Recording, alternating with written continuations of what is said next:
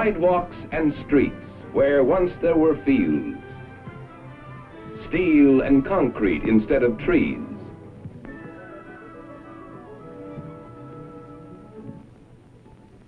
New York, Washington, Chicago, Philadelphia, Pittsburgh, American cities, big, bigger, biggest, all have one important thing in common.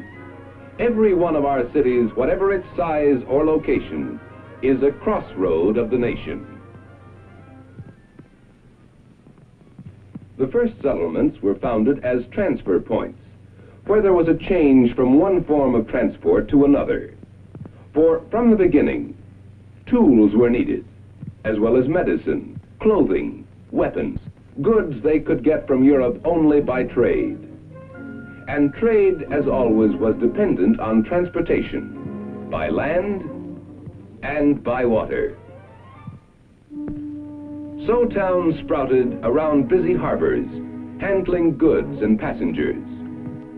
First on the East Coast, then on the Gulf, much later on the West Coast.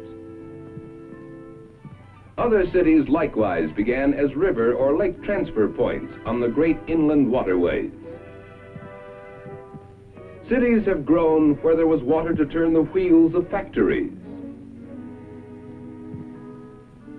near mineral resources, where there was oil, iron, coal, and near refineries of these resources. Some cities grew midway between sources of raw materials used in the manufacture of a finished product, such as steel.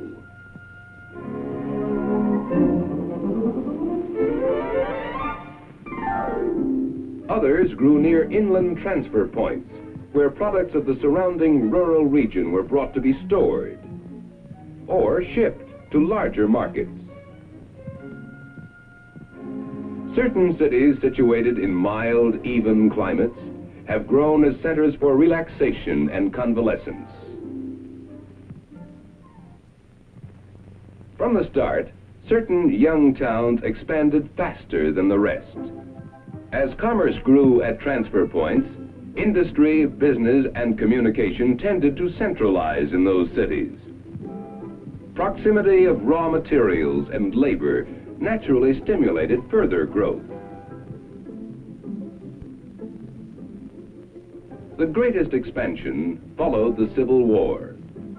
Industrial centers grew by leaps and bounds as factories doubled and tripled. After 1890, waves of immigrants, many bringing urban skills, swelled the size of our cities. Again, new types of farm machinery cut down the number of people needed on farms.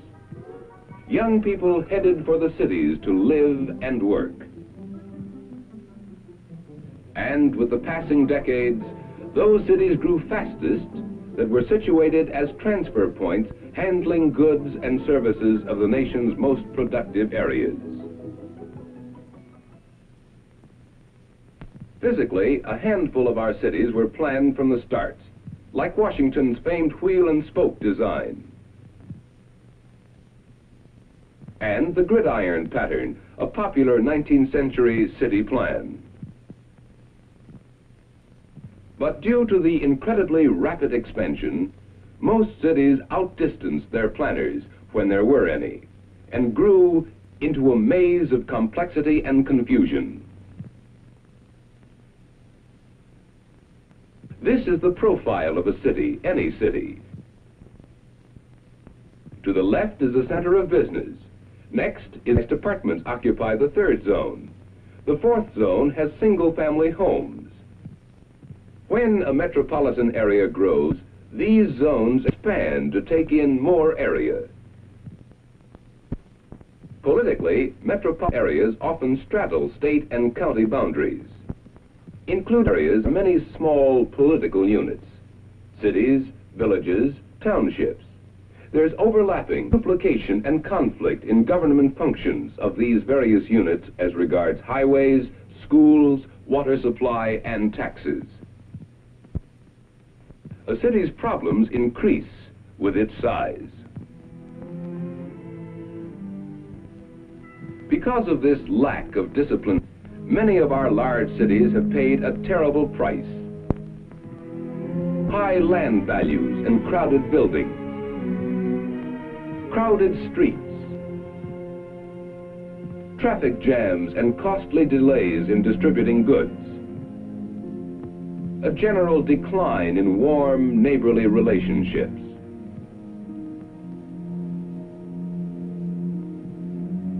Far too little chance for fresh air and sunlight. A higher cost per person for essential services. It has even become difficult for the average citizen to actively take part in his local government. But we've come a long way to an exciting era. Reasons which determined the original location of cities, once so significant, no longer apply today. Factories can be built almost anywhere, since power can be made available anywhere.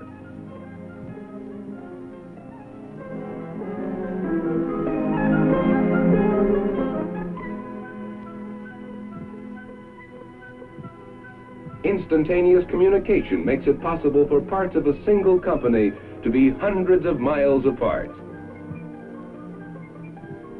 Many plants, once dependent on railroads and water transport, are today free to build elsewhere. Some businesses, taking advantage of an increasingly mobile labor force, are moving to the low-rent outskirts. And so are families which can afford houses in the country. The trend is away from the congested center.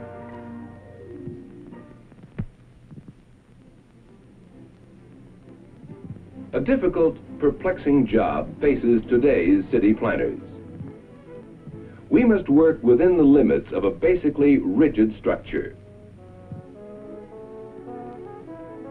Whole sections of buildings must be blasted to make way for new avenues and boulevards, new schools, new playgrounds, low-cost housing developments, more efficient, more healthy.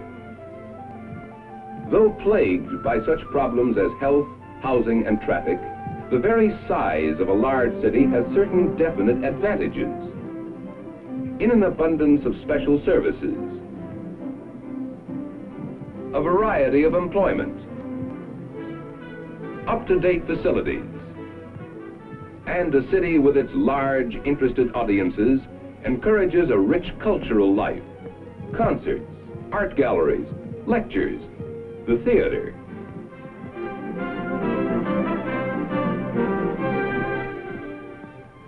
If we plan well, urban Americans will someday enjoy more of the advantages of a large city without many of the penalties they now are forced to pay.